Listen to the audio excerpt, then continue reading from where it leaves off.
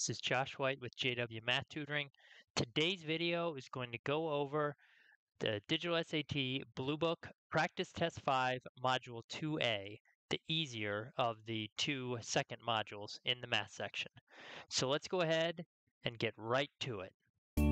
But life is a dream the calculus could never predict. All right, just before we begin, Digital SAT Practice Test 5, Module 2A, the easier of the two second modules, just want to highlight a couple things. Of course, if you like this video, please do give it a thumbs up, subscribe to my channel, and sign up for notifications.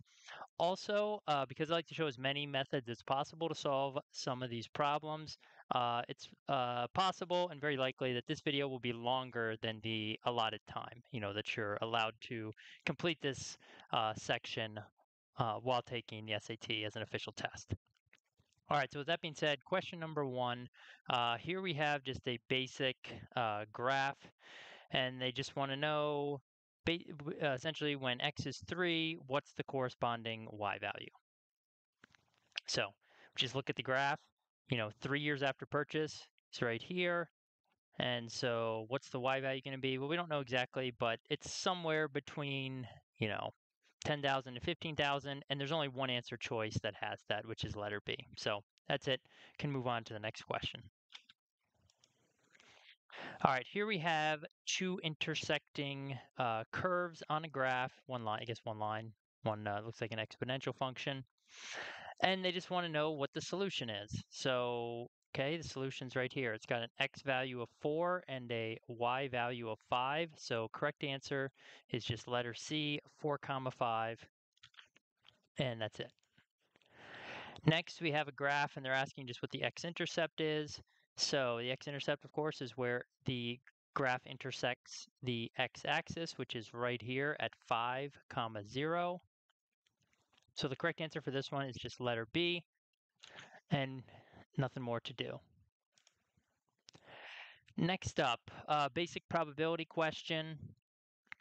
2 houses are blue on this street, which has 7 total houses.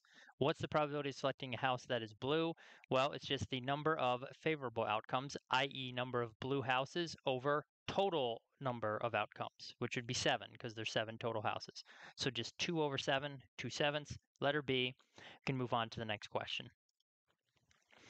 Here we have a graph of a function, looks like a line, and we want to know how would you describe this? Okay, so this is clearly a line. This is therefore not an exponential function. Exponential functions, look like this or possibly like that. And they could also be flipped over. So this is obviously a linear function, and of course it is increasing because as the x values increase, the y values also increase. Or in other words, it has a positive slope. So therefore, the correct answer to this question is letter A. And we can move on to the next one. All right, number 6. Here we have a basic linear equation. We can just solve this by dividing both sides by 6, get n equals 2. Now be careful, 2 is not the answer because they don't want the value of n. They're asking for n plus 4. So you have to remember to take the 2 and add 4 to it to get 6. So the correct answer you would want to fill in here is the number 6. Next up, you have a linear function here, i.e. a line. They just want to know what the value is when this is equal to 10. So you can just go ahead and just plug in 10 for x and then work it out. 4 times 10 is 40, minus 3 is just 37. So correct answer is going to be letter B. I do want to show you just real quick, though, that you can do this entire thing in Desmos. So in other words, you can type the function in function notation, and then on the next line, you can just do f of 10, and it'll just give you 37 right away as the answer. Not that much quicker, than just doing it by hand like I did it, but if you run into any issues, you can, of course, always do it that way. All right, next question. We have problem number 8. Here we have a graph. It is another line or linear function, and they just want to know the y-intercept. So that's going to be this point right here, i.e. the point which has an x-coordinate of 0. So this is just the point 0, -4. Correct answer to this is letter B. Next up, we have a system of equations, um, and they want to know the solution to it. So first thing, notice that they tell you y equals 28, okay? So therefore, we can automatically get rid of C and D because those do not have y coordinates of 28. So it's either got to be A or B. And then all you have to do is just basically set 28 equal, plug it in, other words, plug 28 in for y in the other one. So set 28 equal to 12x minus 20. And then you can just go ahead and solve this. You get 12x equals 48, and you divide by 12, and you can get x equals 4. So the correct answer is going to be letter A. Now, here's how you could also solve this in Desmos. So we can just go ahead, graph both equations, and just see where they intersect. There's the bottom one. Here is the top one. All right, so let's zoom out here. Where do they intersect? Oh, right here it's highlighted, 4 comma 28. Correct answer, letter A. Don't have to do any work, don't have to do any, calculations. Next up, we have a set of data, and they just want to know the range between these values. So all we have to do is just take the largest value minus the smallest value. And when we subtract that, we're going to get 29. So that is the range for these numbers. And just type that in. Next up, we have another problem where we have two curves, in this case lines, intersecting. They want to know what the x-coordinate of the solution to this is. Okay, so the solution is obviously the intersection point right here. It's at 4 comma 1. So what is the value of x? Well, x is just going to be 4.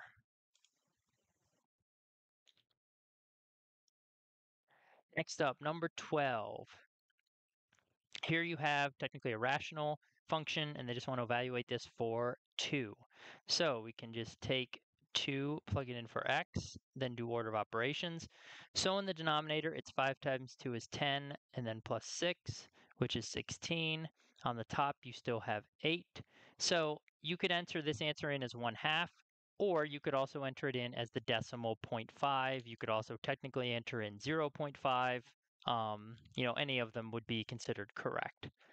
Also, again, just want to show you real quick, you can do the exact same thing that we did on the other problem in Desmos, where you just define the function and then just enter an h of 2, and it'll spit the answer right out, 0.5. Next up, question number 13. So we have a linear function, i.e. a line, and they tell us a slope, and they tell us a point, and they want to know which equation defines it. So notice the slope is 39, okay, positive 39. So that means we're looking for, if you think about y equals mx plus b, we're looking for a line which will have a 39 in front of the x. So a is out, it has a negative 39. B is out, it has 1 over 39. C is out, in front of the x it has just a 1. So by process of elimination, it has to be D. And also notice that that checks because this point right here, the origin 0, 0, that means that the y-intercept, or the b value, is just 0. So y equals 39x plus 0, just the same as y equals 39x. Correct answer has to be letter D. Next up, question number 14. Here we have a situation that's going to deal with an inequality.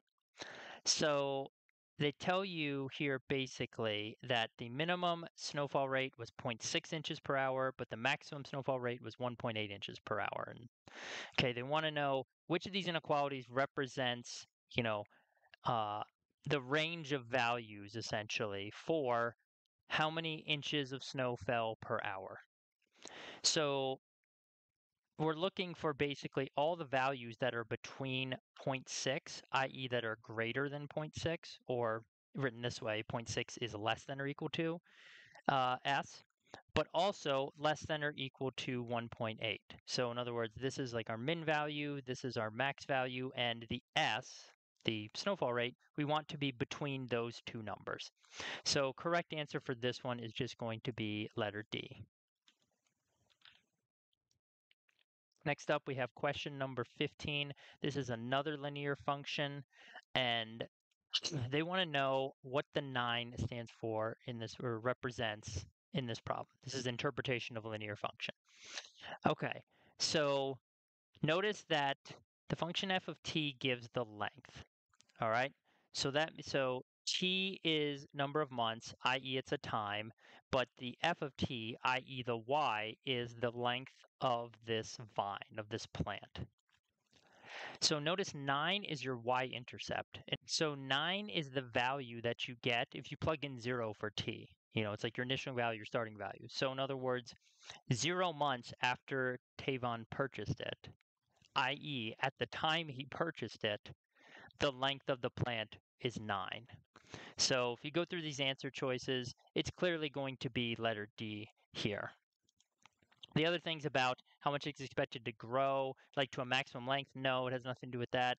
9 inches each month, that would be the slope, possibly. That would be like that number, essentially the number of inches it grows each month. That's the slope. How long he's keeping the plant for? No, that doesn't apply. It's the correct answer here is letter D. All right, next up, we have a question that deals with some basic geometry. So they just want to know what's the area of this triangle. Notice since this is a right triangle, that means our two legs here, 3 and 5, are perpendicular. So we can just use those as our base and our height in the area formula. So you can just do 1/2 times 5 is the base, let's say, and 3 is the height. So we just get 1/2 times 15, which is just 15 over 2. You could enter the answer in that way, or you could just type in the decimal equivalent, 7.5, and that's it. So correct answer, 15 halves or 7.5. Next up, number 17, we have some points, and they also tell us that these are for a linear function, i.e. linear relationship. So there's multiple ways you could do this. You could do it by hand, find the slope by doing, say, y2 minus y1. I'm going to do 16 minus 11 over x2 minus x1, 2 minus 1. So the slope turns out to be 5. Notice right away, c and d are gone, wrong slope.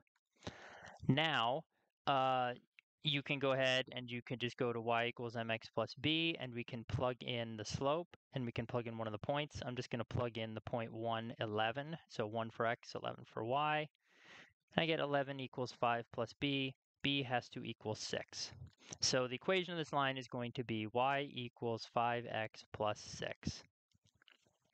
Correct answer is going to be letter A. Now, I'll also show you how you can do this in Desmos. All we have to do is make a table, and you don't have to enter in all 3 points. You only need technically 2 of them. So I'm just going to enter 2. And then we do a linear regression. And it gives us the slope here is 5 and the y-intercept is 6. So m is 5, b is 6, matches with answer choice A. Correct answer, a lot quicker than doing it by hand.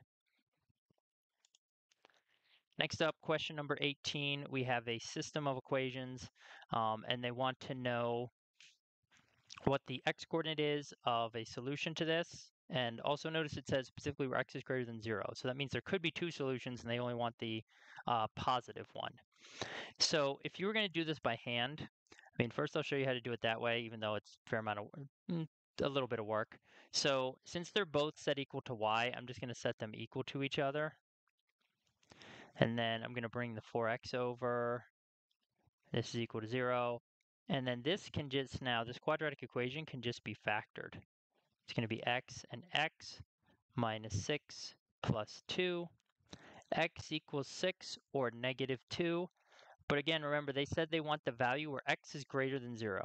So we eliminate this, and we just have positive 6 as our answer. Now, of course, you could also do this in Desmos. So I'll just show you. We go ahead, we graph each function. Where do they intersect? Well, one intersection point is here at negative 2. We already found that. That's not greater than 0, so we don't want that. Here's the other one at 624. So the x-coordinate is 6. This matches what I already found doing it by hand. So correct answer is just 6. Again, much easier, probably much quicker to do this just in Desmos. Next up, problem number 19. Here you have just kind of like a basic proportion type problem. So there's multiple ways you could do this. One way I would do this is if you set up a proportion where say like you put coaches on top and athletes on the bottom, right? So the ratio of coaches to athletes is 1 to 26. One coach for every 26 athletes. Now, they want to know which represents the number of athletes at the track meet. So X represents the number of coaches. So I'm going to put that over here on the top, and I'm just going to use A to represent the number of athletes. So all I'm going to do is I'm going to solve this proportion for A, which is the number of athletes, and then it's going to be some expression that's going to have a 26 and an X in it. So if we cross multiply here, 1 times A is just A, 26 times X, just 26X. So here's the answer right here. It's 26X. It's letter B. Now, if you're not sure about that, like if you don't, see that, can't do anything about it, that's fine. Here's how you could use picking numbers to solve it. So all you have to do is just say, okay, I know the ratio is 1 to 26. Let's say that there are 10 coaches, okay? So how many athletes would there be then? And well, if you notice now, well, 1 times 10 is 10. So 26 times 10 is going to be 260. If you don't see that, just cross multiply it and you'll get A equals, 26 times 10, 260. So now what you would do is you would go through and you would see here, plug in 10 for X and see which of these equals 260. The first one's going to be 10 over 26. No. 260 times 10, 260. Yes. 10 plus 26, 36. No. 26 over 10, 2.6. No. So that's how you could also do this by using the strategy of picking numbers. All right, next up we have a uh, exponential equation, exponential function. And for this one, there's multiple ways that you could do this. So the easiest way, I think, I mean, you could do picking numbers on this, which I'll kind of show in a second. But the easiest way, I think, is just to go to Desmos. Okay, plot out the original function. So right here. Now, go through the answer choices and back solve this and plug them in and see which of the answer choices is closest to this. So if I do the first one,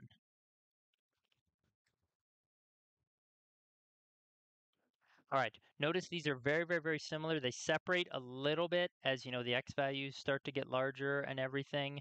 But for the most part down here in this range, they're, almost identical up until about X is maybe like 15 or so. So that one looks pretty close. What happens if I put 21 in for P here? Okay, now notice they've gotten a lot further apart. And if I do 46, okay, a lot further apart, and now 96, even further apart. So the correct answer is going to just going to be not that is going to be A, the 16. Now, an alternate method you could do as well is you could pick a number for X, plug it into the first one. Okay, so I don't want like a Y equals here. I'm just going to do so like 1.84. But just pick, whatever, plug in 4 for X, right? You get 1.84. Now, I'm going to go through the answer choices. I'm going to plug in the same number for X for each one.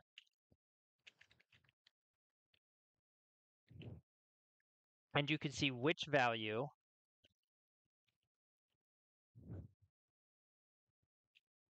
is closest to the original one.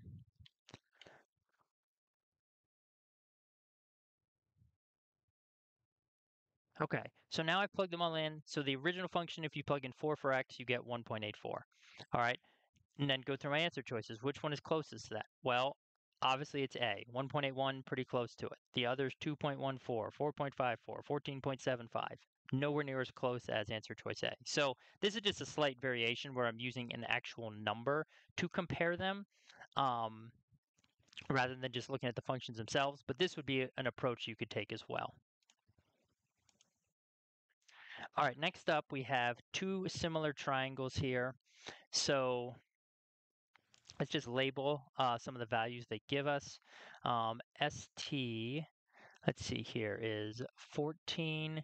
We know this is QP is 15. We know PR is 20. And we know, what's the last thing? QR over here is 25.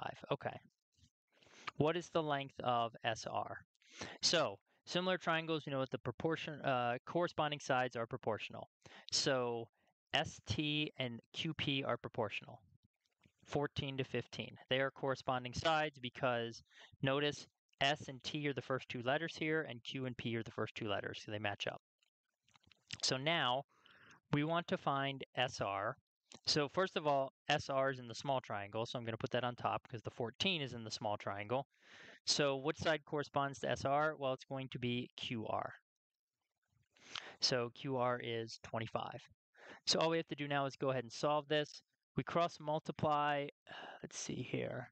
Having trouble reading my work. It's going to be 15. Oh, just 15 SR is equal to 350.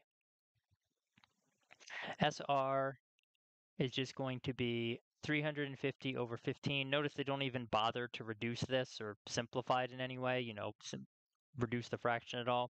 So correct answer for this one is just letter A. All right, last question here, number 22 on Module 2A from Practice Test 5, Digital SAT Math. Here we have a problem, and we're given in this right triangle two sides. We know B is the right angle. Here, let's put up here. Let's put C here. We know AB is 10 root 37. We know BC is 24 root 37. What's the length of AC? So AC is the hypotenuse. All right. So all we have to do here is Pythagorean theorem. It's basically going to be 10 root 37 squared plus 24 root 37 whole thing squared equals C squared or AC squared. Let's call this. I guess technically we shouldn't call it C because it's across from angle B, but just whatever, we'll go with it. All right, so go ahead and square this out. You get the root 37 just squared becomes 37, 10 squared becomes 100. So this is 3700.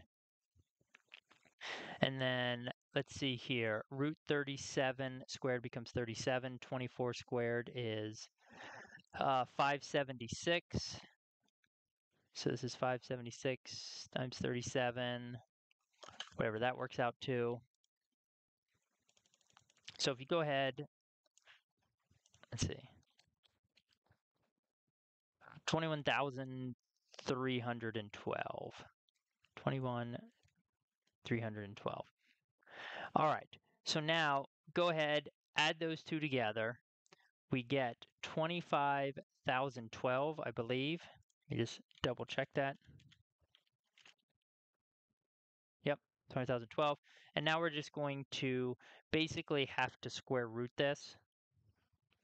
So here's the easiest way that I would do this is I would just take the square root of that number and then just approximate it to whichever expression is equal to it.